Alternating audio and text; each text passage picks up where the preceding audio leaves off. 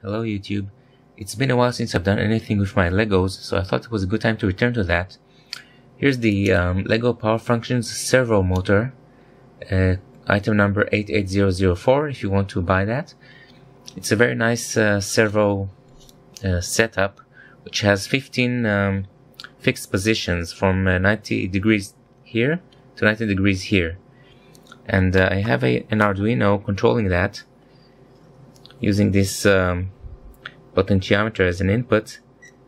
You'll see that here's on the scope, here's the PWM signal sent from the Arduino, and as I increase that, the servo steps along the path to one side. Now you'll first have to understand this is not a regular servo signal. This is not the 0.5 to 2.5 millisecond over 20 millisecond cycle, but a completely different scheme of control. That's 0 to 100% PWM just for these 90 degrees here. If you want to go to the other side, you have to switch the control channel. You know, the motor has 4 wires. It has the ground, C1, C2, and 9 volts.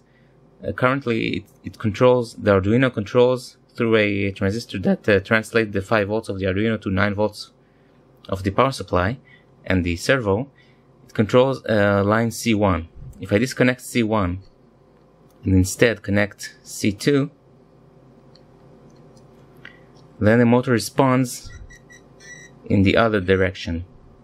This means that if you want to use your Arduino to control this servo motor, you'll have to use either 2 separate PWM channels and do a smart code to control that, or employ some other trick, because 2 channels are to play here.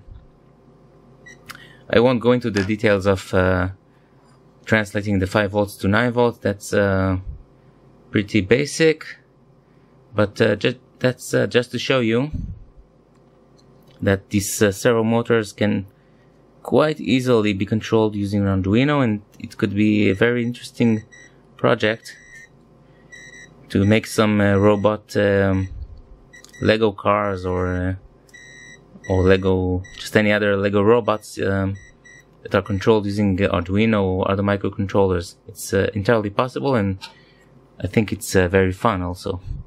Thank you for watching. I'll see you next time.